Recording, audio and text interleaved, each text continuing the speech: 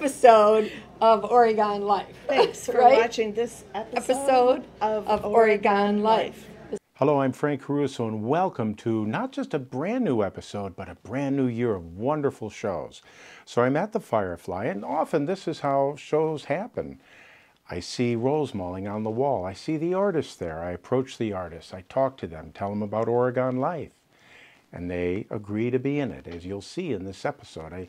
These three lovely ladies, they're not just depth with knowledge of the history of Rosemaling, but they're amazing artists as they take us on the journey from a long time ago in their artistry, starting it, letting it go for a little bit, then starting it up again, and doing amazing work and a history and traveling to Norway. And then, as I'm interviewing them, I'm asking them, so where do you get the plates to paint on and the ornaments? And they tell me about a man who's at the Stoughton Senior Center. Now, this is a very unusual thing, as I did a little research, and there's few senior centers in the United States that have a woodworking shop, a full woodworking shop. As you'll see as we meet him as well, as he makes these wonderful pieces for the Rosemalers to paint. Coming up in this episode of Oregon Life.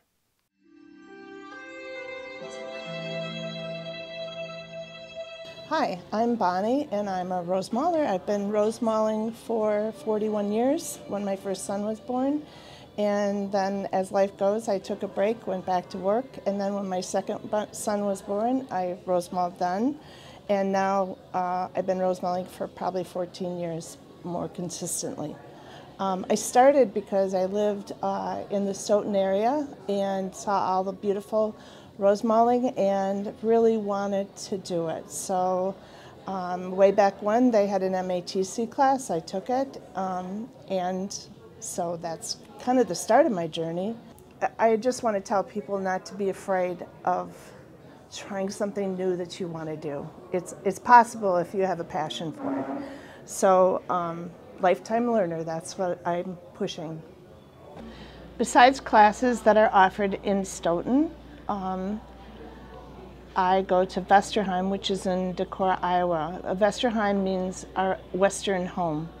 And it's a Norwegian American museum that's been running for many, many years. And they offer classes, and they have great displays of Rosemaling, carving, anything the immigrants brought from Norway. And I've been lucky to go on some Vesterheim tours. One tour was with Lila, and every time Vesterheim takes an artisan tour, they open doors that you don't get to see normally.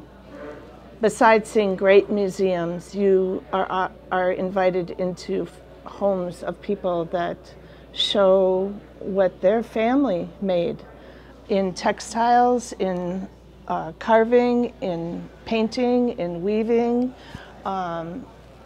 They're very gracious in teaching us the old ways. I started Rosemaling in 1975, I think it was, and then I took my classes because I had a niece who wanted me to join her at a class at Monona. And I Rosemaled for about 4 years.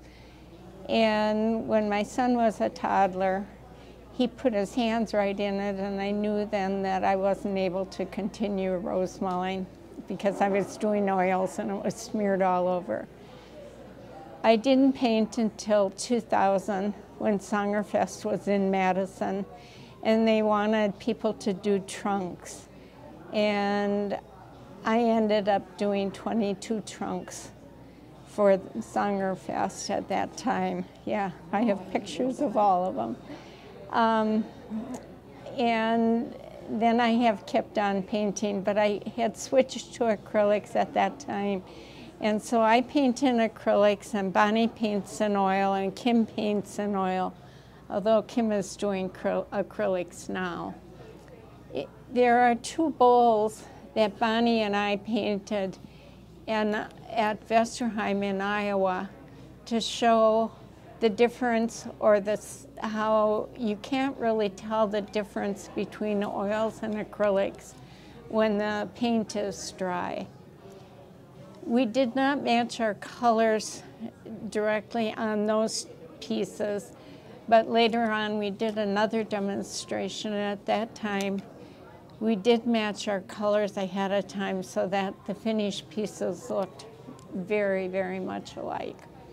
As Lila mentioned, we went to Vesterheim and did a demonstration on oil and acrylic to see how they look side by side and to let people know the advantages and disadvantages of the medium you're using.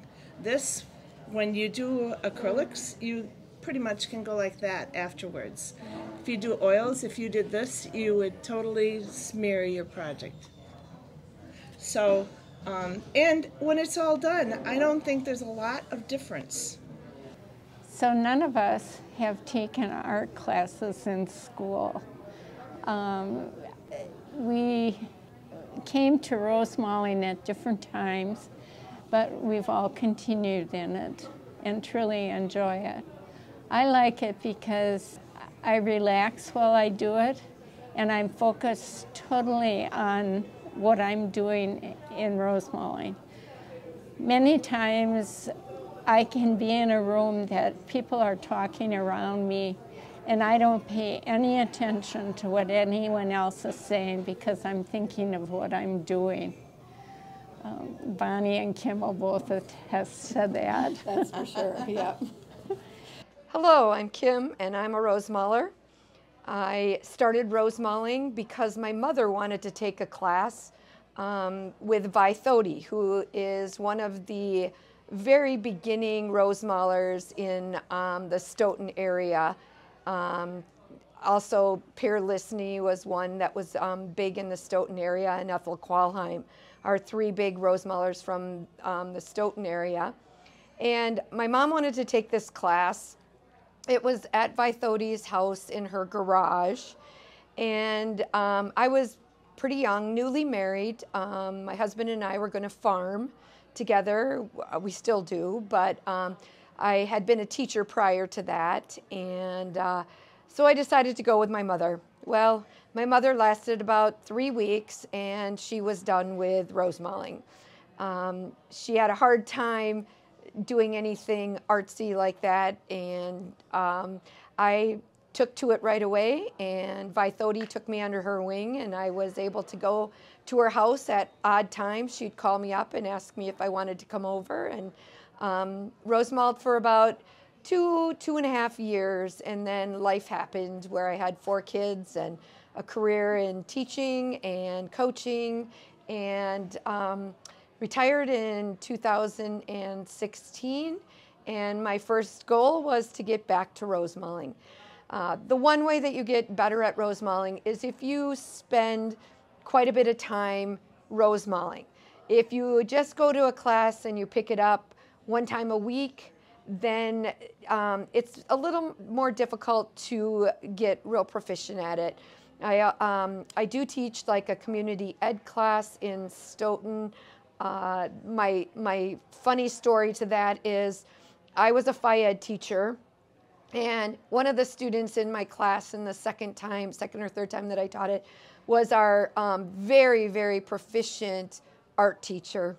He was amazing at art, but had never ever painted in oils, and I paint in oils. And so he came to my Rosemaling class. So the joke was the Phi Ed teacher is teaching the art teacher. One of my goals is to, keep the art alive.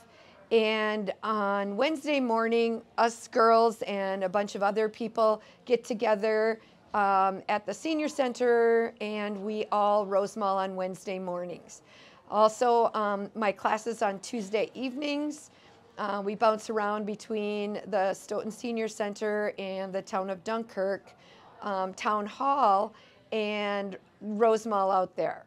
I'm also in charge of the classes with another couple of people in for the Wisconsin Rosemaling Association, and we bring in about 6 teachers every year for classes, and every single class is completely full. So my goal in Rosemaling, I'm not trying to get my gold medal like a lot of people do. I just love the art, and I love the fact that more people can get involved. We need more people that want to rosemal and more people that would like to learn. This is a Rogland piece, and it's a Lazy Susan. What you can see in that is that it's symmetrical. You could divide it into halves or quarters or whatever. Some are 5, but it will all be symmetrical. Everything will be equal. So this from this to this to this. Yeah, that's the same there. So, and the same here. Yes, and the little ornaments are also Rogland.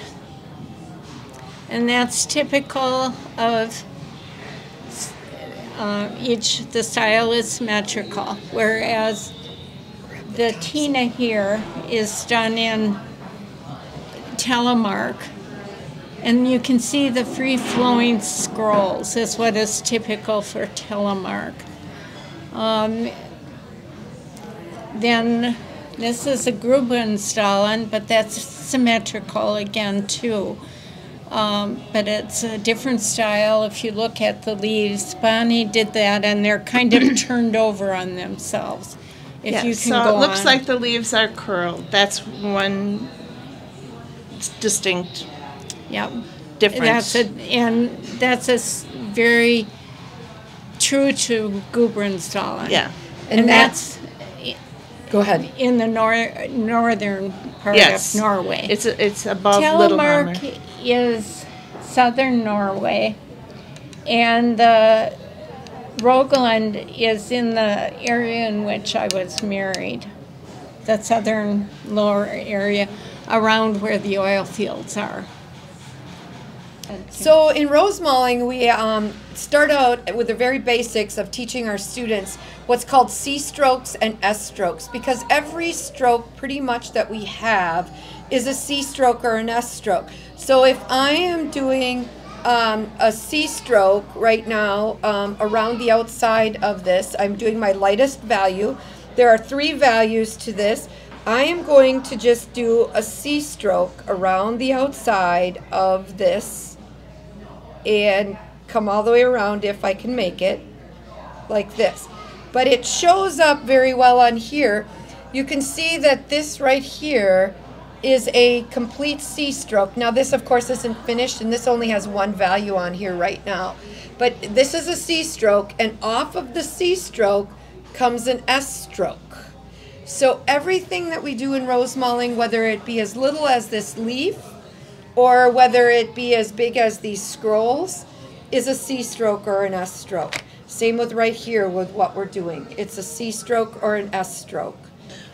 We have been talking about many different styles, and in addition to those styles are things like Nordfjord.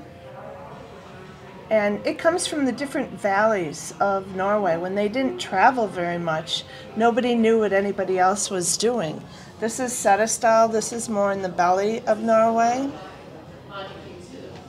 And it's highlighted by the crown. And this is a lunchbox, which has stuff inside of it, sorry. Little treasures. So if you were taking this out into the forest, you would have your cheese and meat and bread, and then you would cut it on top of here. Okay? And this is Valdres. It's another valley of Norway. And it's a bouquet of flowers. This last piece is when the Laplanders used to follow the reindeer into Russia. They learned how to do mezan painting. This is a Russian art, but then they went back to Norway with their animals, and they painted the inside of caves, and they found these shapes. And so it's just kind of a fun thing, but it's good practice on short line work and shapes and making things dance. And there's meaning behind this. I mean, on all of these, there's a cross-hatching that is supposed to keep the evil spirits out of the ale bowl. So there's cross-hatching here to keep the evil spirits out. And in mezzanine painting, the waterfowl on here are like the people that have died and lead us through life. And the horse is female, and there's many different meanings. But there's a lot of cross-hatching here to keep the evil spirits out of what you're putting inside of this so you don't get sick from it. So back then they kind of knew that there was something associated to good food and not having dirty things to put things. And they often have cross-hatching on lots of different things because they feel like it wards off all of the evil spirits. We also have a friend of ours who on every single thing almost that she does, she puts 3 trees. She has a tree that's blossoming and growing, and then she has a tree that is just a stump, and then she also has a tree that is an older kind of a tree, and it's getting to the end, and she calls it the past, the present, and the future. And so the future tree actually is a small tree, and the present tree is a larger tree. And the stump is... And the stump, of course, is the past. And so that is something, too, we see, especially in that style of Valdres. You'll see, do you have the chinoiserie on the outside? I do. Yep, and on the outside of this is the chinoiserie. Oh, boy. Where you see buildings and here, trees. This is more than side. You can see some trees on there and mountains and buildings. We see chinoiserie, it's called occasionally as well, especially in that style called Valdres. Yeah. From the Valdres area. Well, I originally did too. Goodbye. The Bye. Oos. Thank you. Goodbye. Thank you for joining us. Thank you for joining us.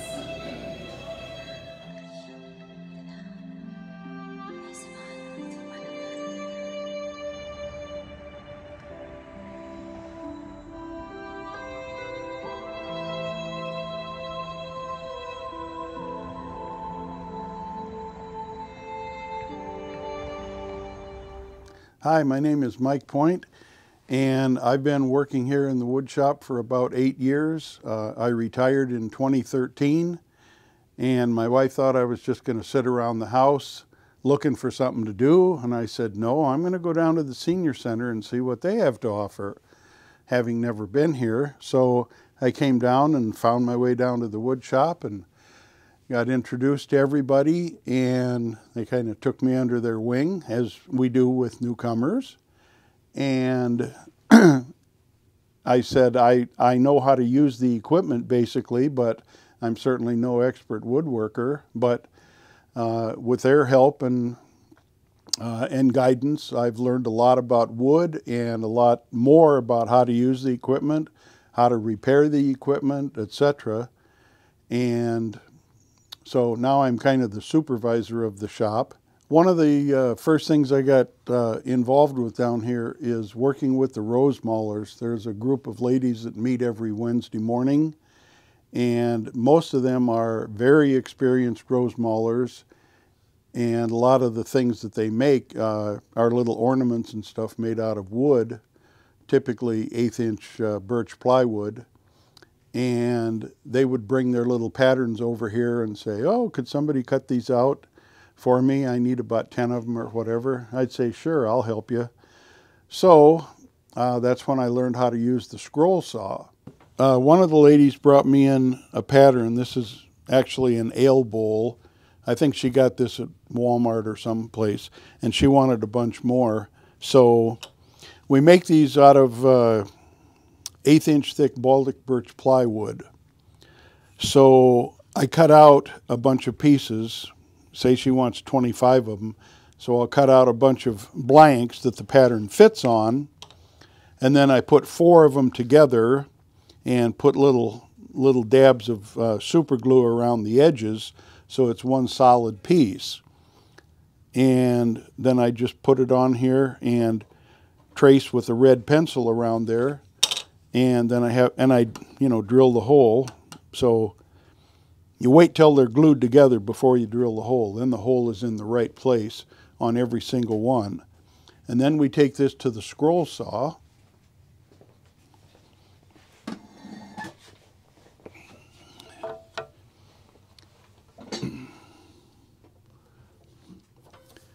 And then we just turn this on, and then I take this and I cut all the way around on the line.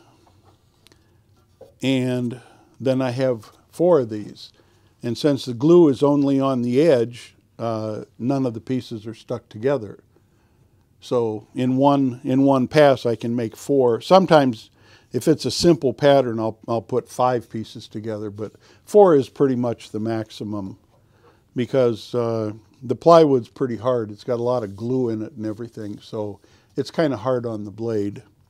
Okay, when I started making these ornaments for the Rosemahlers and cutting them out, I quickly decided that it made sense to keep a pattern of each one, so that if they came back and said, "Yeah, I remember that Christmas tree you cut out. I'd like to have some more of those," so I would keep all the patterns. Sometimes they would bring in just a printed pattern like this out of a book or whatever, and I would just make a Xerox copy of it and glue it onto a piece of masonite and then cut it out, and that's the pattern. One of the Rosemahlers had something like this that they use when they're painting plates, and Rosemahlers do a lot of plate painting. She brought one in and showed it to me. It was kind of primitive and wondered if I could make some more and kind of improve on the design a little bit. So I said, sure, I'll be glad to. So this is just a round circle made out of, I think this is poplar. And then you probably won't be able to see it, but there's a little Lazy Susan in here on the inside. So this can turn, and it's got a little place here. So you set your plate in here, and then you can turn this at a different angle, and then use this little wedge to just pop in there, and then it won't turn. So you can paint without worrying about the piece turning on you. And this is also adjustable. You can have it anywhere from just about straight up and down, all the way down in increments, all the way down to about there. So you can get comfortable with what you're doing. So these were pretty popular. I ended up making about 25 of these or so. And it's a lot of work and a lot of steps, but it's fun to make stuff like this. And they enjoy them. So I was at a garage sale one day and I saw a little rocking chair, and it was just made out of pine, and it was all beat up and it had stickers on it. It was kind of ugly. But I noticed that it folded up, and I said, well, that's pretty cool. I think it was only a couple of dollars. So I bought it, and I thought, I'm going to make some of those out of basswood, and I'll bet the Rosemahlers could paint those up and make them beautiful. This is sized for a standard American Girl 18-inch doll, which seems to be kind of a worldwide standard for dolls. So I made a bunch of these, and I gave them to some different people, and then I asked them if they'd like them to be rose-mauled or painted, and then I kind of contracted with the Rosemahlers to paint some up, and I've given away a bunch of them. I probably made a dozen of them, but the neat feature is it folds up. I don't know how useful that is to have a rocking chair for a doll that folds up, but I just thought it was neat. So, and again, I took the old one apart, took the various pieces and just laid them on the basswood, and then just cut them all out, sanded them down smooth, and then gave them to the Rosemahlers, and then they took over from there. So they'd put a nice design here, and they're very beautiful, because the Rosemaulers do very, very good work. Thanks for watching us on Oregon Life. Watching this episode of Oregon Life. Thanks for Right? watching this episode of Oregon Life. Is that-